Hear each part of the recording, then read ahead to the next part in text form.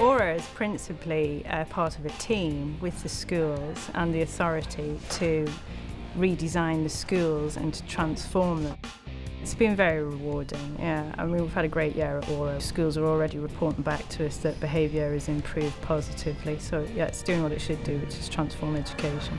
The vision for the school was a school which was student-friendly, incorporated all the latest technology. The school that worked. We've got some brilliant facilities. A dining hall which looks anything like a school dining hall. It looks more like a restaurant. We've got a special cafe for the sixth form students which they've helped to design, called Cafe 6.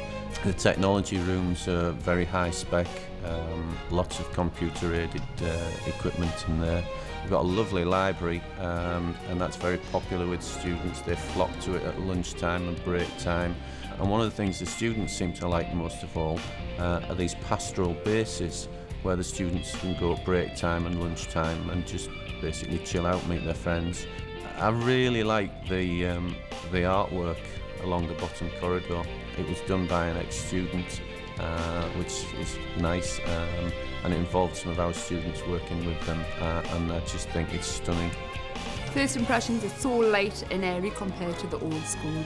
It looks a good place to come, whereas the last one was, I don't know, dark, dingy, just no comparison at all. I think everything's just so modern, and they've realised how wrong they were in the old school because it was such an old school. This is brand new. The pupils, the parents, the staff, everyone's had an input in. Really, really nice. It's far better than the old school. It's more of an adult environment, really. Enjoyable, very, very enjoyable. Pleasant atmosphere to be working in, and also a working environment for the teachers as well. Every child's got a chance to sit with the friends and be more contained. It's not really a big open space where children can be bullied or anything. They've got little places they can go to and sit with friends, or even with the teachers if they need to. You can meet up with your friends and you can go into different rooms. So if you've got friends in different ones, you can go and see them. They had a small curriculum down at the last school. This one's just opened it right across the board for her. There's so much to do. In my old school I had about 3 or 4 subjects, but in this school I've got 16 or 17, so I get to have a lot of different teachers and I like all the different subjects combined.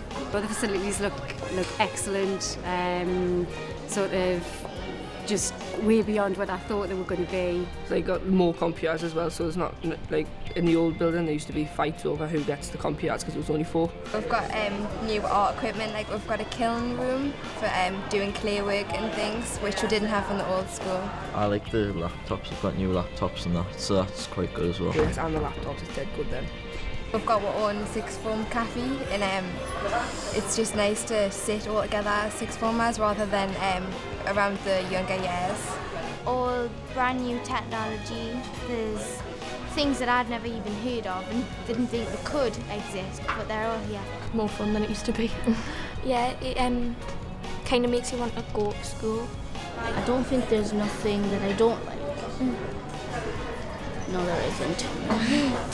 If people have got nice surroundings to work in, then they'll be happier and they'll work more effectively and more efficiently. I've lost count of the number of staff who've said to me, well, I like coming to work in the morning now, or I don't want to go home at night time, and that really makes it all worthwhile.